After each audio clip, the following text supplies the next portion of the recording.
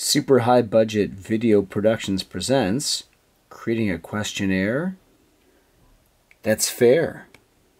So how do we create a questionnaire that's fair, aka question fair? The first thing we do is we make sure that it will be understood the same by everyone.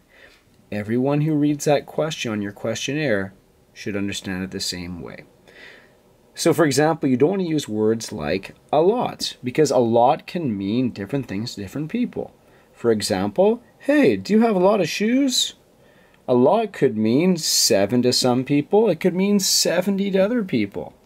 So don't use that word. Instead, say, how many pairs of shoes do you have? So be specific. Make sure that everyone can understand that the same way. Next thing is, every person should be able to answer.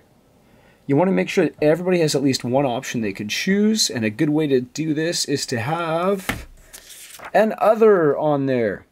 So, for example, you might say, who is the best teacher you've ever had?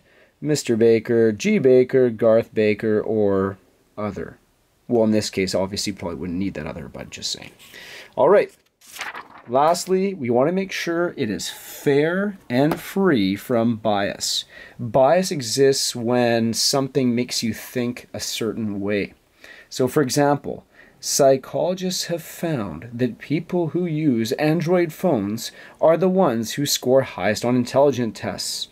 Which phone type do you think is the best? Android, Apple, or other?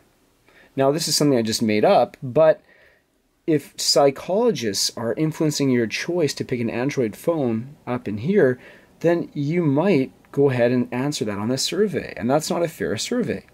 Instead, you just want to say, what is your favorite type of phone?